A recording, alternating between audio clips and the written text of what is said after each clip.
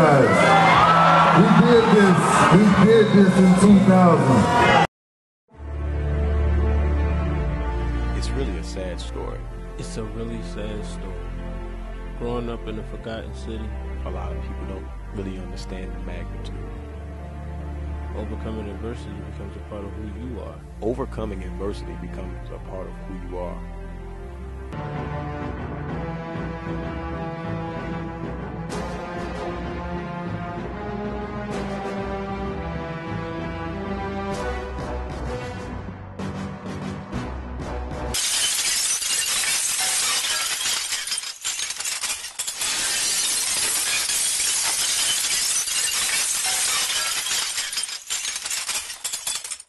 Hi everybody, this is Matt Bracken, Deputy Sports Editor and Terps Recruiting Beat Writer for the Baltimore Sun. Was in College Park Wednesday for National Signing Day. Randy Edsall unveiled a 22-man recruiting class.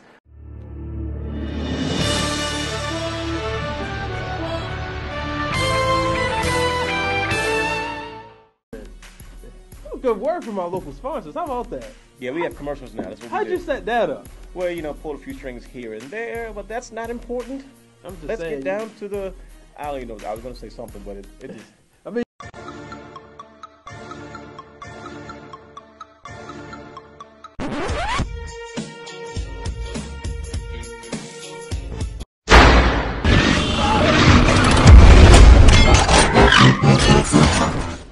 I didn't even realize it was that low. It's kind of crazy, but I can understand a lot of things, you know, growing up, you know what I'm saying? There's options and other obstacles.